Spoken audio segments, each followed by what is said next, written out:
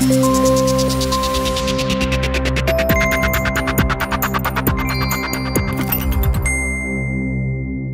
deeper look at Google Search Console speed reports. Google has experimental reports in Google Search Console for the new speed reports.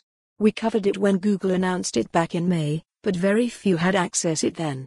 Now, some of us at Search Engine Land have access to these new experimental speed reports. Larger rollout. Some people at the Search Engine Land team now see this new speed report listed under the Enhancements section. It is named Speed Experimental. Maybe Google has pushed out this report to more Search Console users? The reports. Since we now have access, we wanted to share our reports from Search Engine Land's website.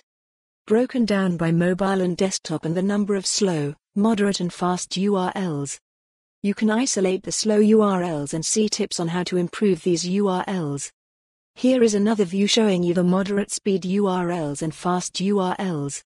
You can drill into each issue and Google will show you the individual URLs affected. If you want to show off, Google also shows you the URLs that are super fast. Of course, you can use this to see what you are doing well and apply it to the slower URLs. You can click on the URL and it shows you more details from Page Speed Insights. Here is another example. Why we care. As we said before, speed is not just important for ranking in Google but also important for your website visitors and for your conversion metrics. Having this data within Google Search Console gives SEOs and webmasters a single place to go and see this information without having to go into the page speed tools.